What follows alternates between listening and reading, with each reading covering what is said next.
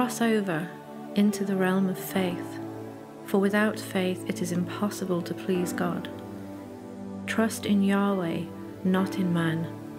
Listen to the Spirit, not the world. Keep focused on Yeshua, not the storm. Release your burdens, for they will hold you back. Place everything into the Father's hands and know that He cares. Stop searching for solutions and know that He is the answer. Many believe in my existence but have forgotten the basic principles of walking in faith and walking in the Spirit. You are a set-apart people. You are not to think or function as a man or a woman who does not know me or my ways. Seek me, listen, do as I instruct. Do not fear. This command is written more than any other command, for fear is the enemy of the kingdom. It robs people.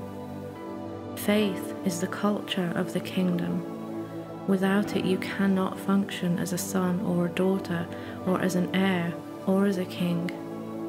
Without these principles being practiced in your life, your walk will be powerless. Do not make decisions based on fear, it will be a snare. Ask for faith, and then protect the seed.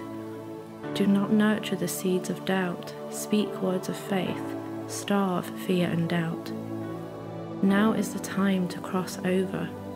Cross over from the realm of the mundane and the natural into the supernatural realm of faith. Operate as a king of the king, a king of my kingdom. You are not part of this world or its systems. You are not restricted by the natural realm. Your only hindrance is doubt and fear. Cross over, cross over, cross over.